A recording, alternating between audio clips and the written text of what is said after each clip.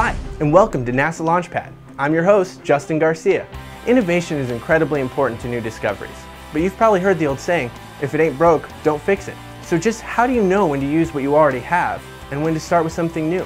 Well, a team at NASA has the answer, at least when it comes to a series of very successful Earth-observing instruments. SAGE, or the Stratospheric Aerosol and Gas Experiment, is an instrument that scientists have used several times since the 1970s to learn about Earth's atmosphere. Of course, the engineers are constantly modifying the design and updating the technology, but the same basic instrument has been used all these years. You see, more than 30 years ago, scientists realized there was a problem with the Earth's protective coat of ozone. It was thinning. The SAGE family of instruments was pivotal in making accurate measurements of the amount of ozone loss in Earth's atmosphere. And then, when international regulations to reverse the loss of ozone were enacted, SAGE also played a key role in measuring the ozone recovery. Over the last 30 years, SAGE technology has shed light on how aerosols, water vapors, and other gases interact with and affect our atmosphere.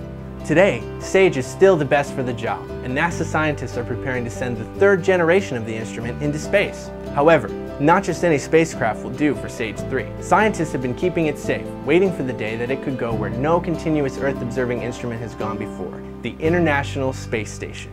Well, for the scientists it's great because the orbit that it's in allows us to take science between around -60 to +60 degrees. So that's quite a major range of data that the scientists can get, especially in the equator, which is great for the scientists. Operational-wise, it's great for us because we're allowed to talk or communicate with the payload almost continuously, which you generally can't do for most satellites. The space station in orbit has a specific direction that it points.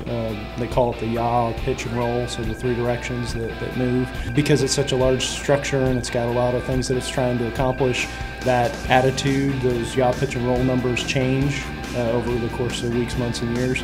So because our instrument's designed to point at the Earth the whole time, we needed some way to be able to correct those changes and get our instrument pointed back in the way it's supposed to be. You're oriented so that this is facing Earth, and our scan head can account for this direction. But if there are any discrepancies in how the ISS is oriented, the hexapod, which is this guy in the blue, can help orient your scan head in azimuth and elevation, so you're pointing in the right direction. SAGE 3 will be the first continuous Earth-observing instrument ever to grace the ISS. But something else makes this SAGE different than the rest, its use of the moon.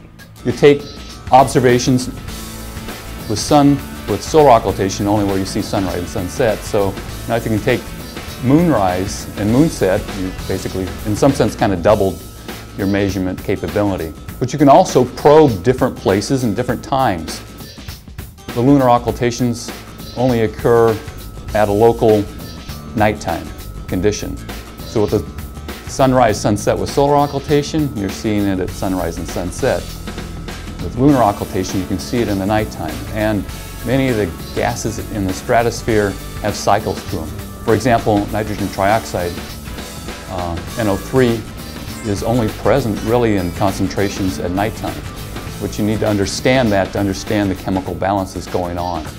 SAGE is one of NASA's longest-running Earth-observing programs, and we know that long-term collection of this type of data is necessary to truly understand both the fragility and complexity of our atmosphere. Take a look at this photo. That thin blue line, that's Earth's atmosphere. This image really shows just how delicate our atmosphere is.